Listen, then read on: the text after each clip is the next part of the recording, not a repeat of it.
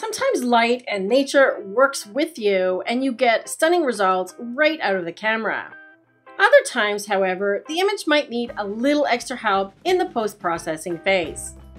So in this video tutorial, I'm going to show you how to use Luminar Neo to enhance lighting effects that are already there, using the Sunrays tool and Bokeh overlays. I'm Darlene with Digital Photo Mentor, and if you want to learn all about photo editing, you're in the right place. So come with me and let's get started.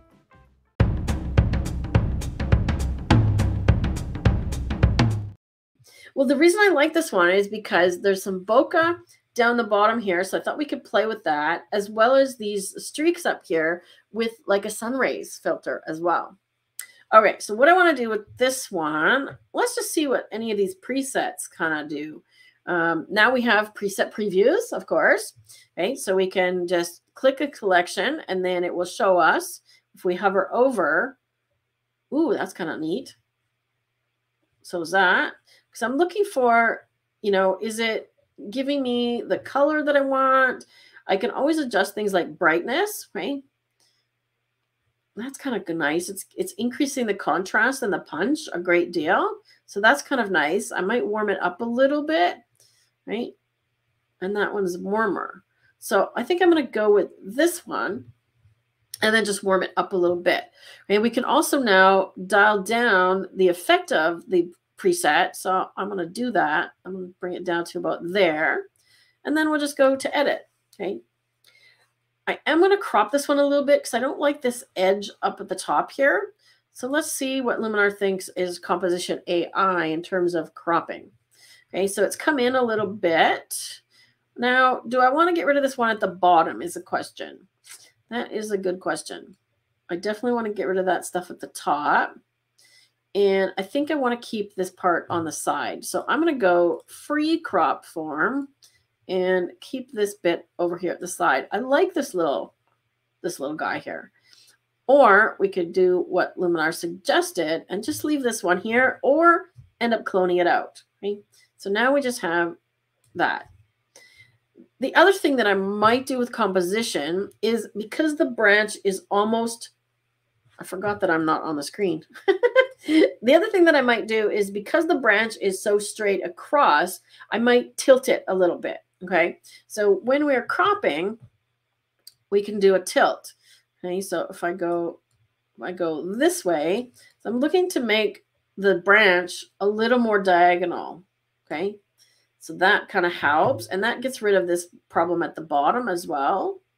Okay. I wish I could keep more space here. So I'm going to go free.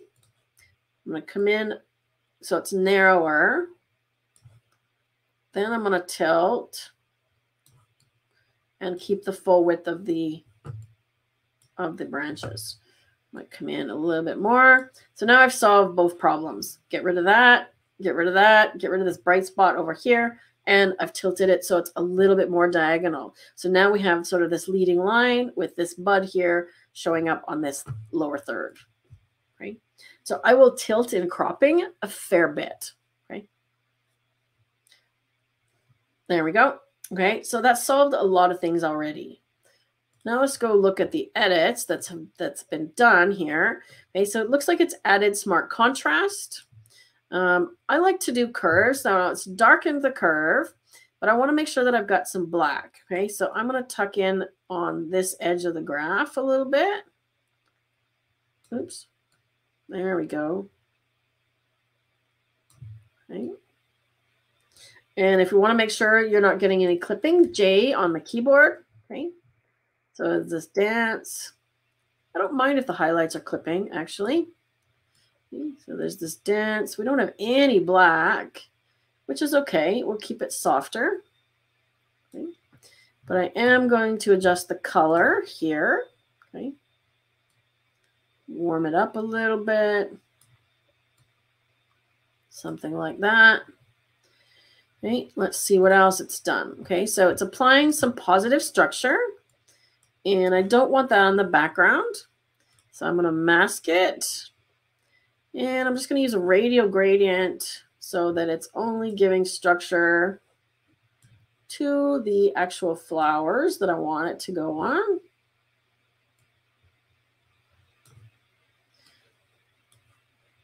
Like so. Okay, remember I said where it's red is where it's applying, so it's not applying on the flowers or on the leaves yet. I need to invert it. Okay, so I want the structure here, not on the background. Okay, and while I'm here, I'm going to copy this mask just in case I'm going to use it somewhere else. Okay, now we've got enhance. Okay, so it's lightening the background, and I'm not, so it's thinks there's sky in here. I'm not crazy about that either. So I'm going to paste this mask in. So I want to keep the background a little bit softer. Okay. Now we've got a little bit of details. We could punch up some medium details, which works nicely on the plant. Again, we can mask it in. So see how copying, pasting that mask is really handy. I'm going to add a vignette. So take it darker, feather 0. And because we cropped it, this is something I talked about with Dima as well, post-crop vignette, we want it, right? Because we cropped, we have to bring the size in. And then I'm just going to adjust the subject like so. Like that. Okay, so now we've kind of done the basic edits, right? So our beginning and where we're at now. Now we can start to do some creative stuff. So if I want to add some more bokeh, we can add a bokeh overlay. Or if we want to add some sun rays, we can do that. Before I do that, I got to put my favorites back. I was making a screenshot for somebody else, and I needed all of everything back where it belonged. So I've taken my favorites out. So I've got to put my favorites back in. So my favorites are Mystical, Glow, Mood, Mystical, Glow, and Color Harmony. Those are my favorites. So I always make sure that they are up there. So if you're not sure how to do that, you just have to right-click on any one of the tools and then just add to your favorites. And then if you don't want it anymore, just right-click it and remove it from your favorites. Okay. Okay, so sun rays. All right, so to start, we need to add the amount. And we definitely want them to be warmer, like so. And probably not so many. Not so many, okay? And then I need to place the center, right? So the center, I want it coming from maybe even off the image, okay? So you could bring it up higher. So it kind of matches like the streaks that are already there, okay? And I want the light hitting these leaves.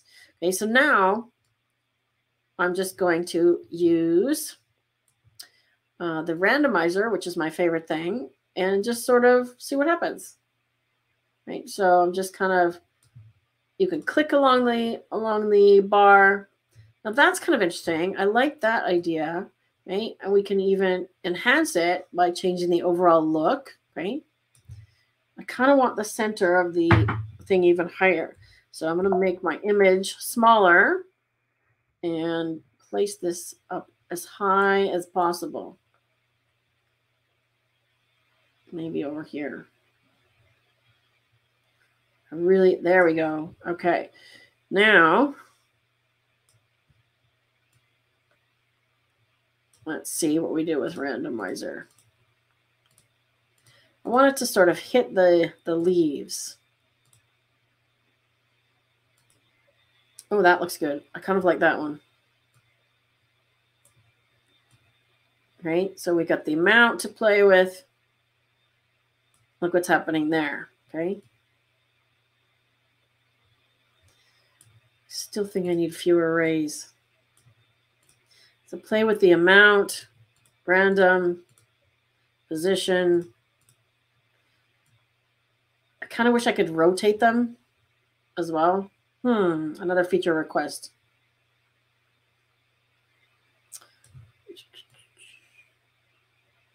Maybe a little bit like that. Okay, I'm not going to play with this forever. Oh, that looks good. I'm not going to play with this forever. I just want it kind of soft like that. Now, the other thing I can do is fade it out at the top. So if I do a mask on this one and a gradient, okay, so remember, red shows, I'm just going to fade it out ever so slightly at the top.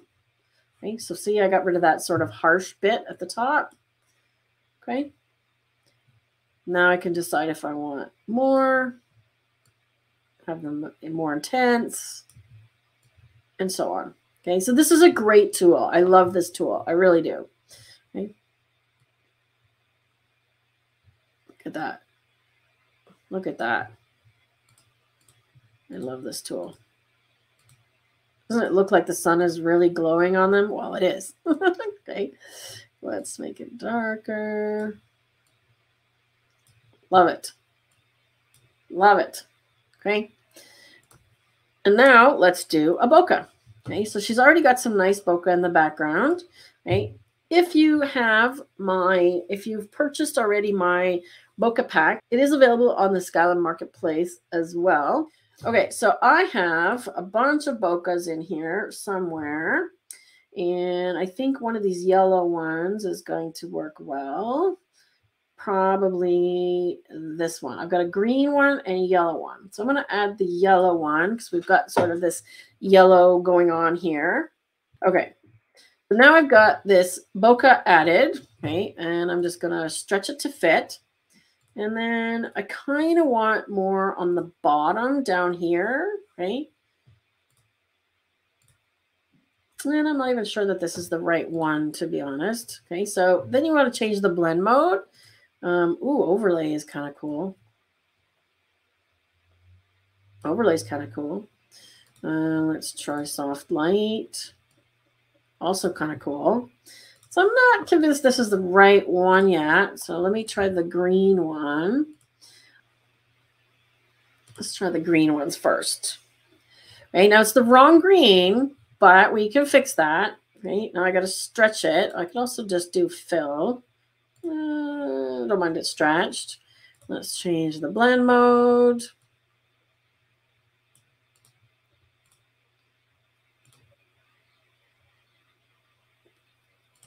Now that's kind of cool. Do we like where the bokehs are? I kind of want to fill this like empty space down here a little bit. Kind of like that. Okay. So I'm going to leave it like this at high opacity because I want to mask it a little bit. And I'm going to have it fade out at the top. Okay. So again, where the red is it's going to show fading out to none at the top. Right. See that? So I don't have any bokehs here. I might just erase this one as well. Okay. Kind of like this one over here. All right, now the color of it is not right. So I'm going to go into the color tool. There we are. And I'm going to shift the green more yellow to match. See that? So we can literally shift the color. Or you can use this tool at the bottom here to literally shift the entire image any color you want, right? So if I go this way, we're getting more yellow and green right off the bat. Okay. Like so. Right. The other option is I could even apply a LUT to it. So there's lots of ways to shift the color into something that's more matching this image. Okay. Now I'm happier with that. I'm going to come back up to layer properties and just soften it. I'm going to redo this mask because I'm not totally happy with it. So I'm going to just going to do that. I'm just going to brush it out where I don't want it. That's easier. Okay, so I don't want this one up in this corner so much.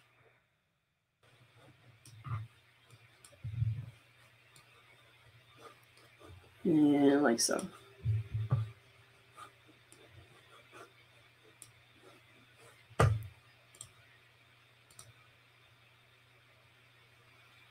Something like that. Okay, so now we have our before and after. We could also add a texture here if we like it. I'm going to get rid of this layer we don't want. Okay. Would a reverse structure work for softening the bokeh? Absolutely. Let's give that a go. Good suggestion. Okay, let's do that.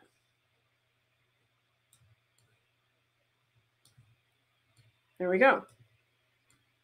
So it just softens the edge. Yep. Good idea.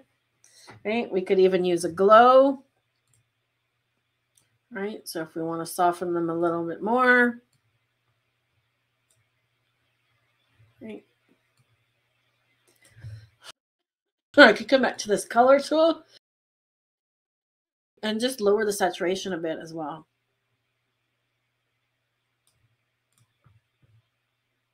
There. How's that? Oh, this one at the bottom here is a little bright.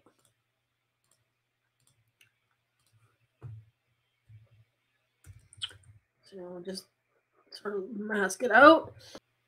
I want to darken this top again.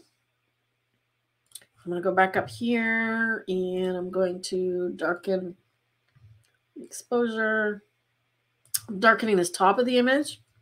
So I'm just going to use a linear gradient. See that? So I use develop just to darken that top a little bit. Okay, now we can go back and do the dance, right? If I want more sun rays, okay. There we go. I'm quite happy with that.